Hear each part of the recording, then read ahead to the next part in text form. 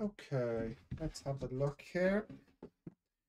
So 154, that would be root 1 minus sine squared x times the derivative of sine, which is cos x.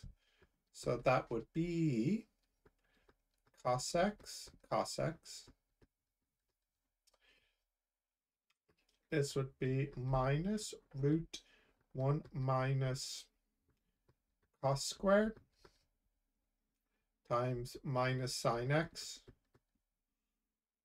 Oh, okay. I feel like I've done these ones. 154. Maybe not. Okay, so that would be sine x.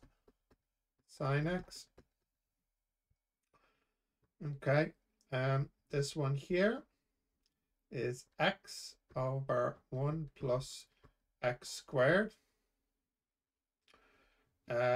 times a half 1 over root x. This one here is x over 1 plus x squared times 2x. So that's 2x squared over 1 plus x squared. That's e log x times 1 over x, which is 1, because they cancel. And then that would be log e 2x e x. So that's going to be 2x ex. And let's check the answers. So this is solutions, chapter 5. 159. 159. 2x ex, correct.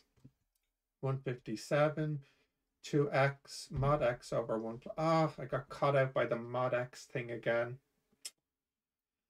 That caught me out there. So that should be, yeah, so that's actually, yeah, okay. So yeah, now it's correct. I think that's okay. So I just have to be careful again with my mod here. So the top, well, it has to be positive because of the root x actually. So I think that's okay. So x has to be more than 0.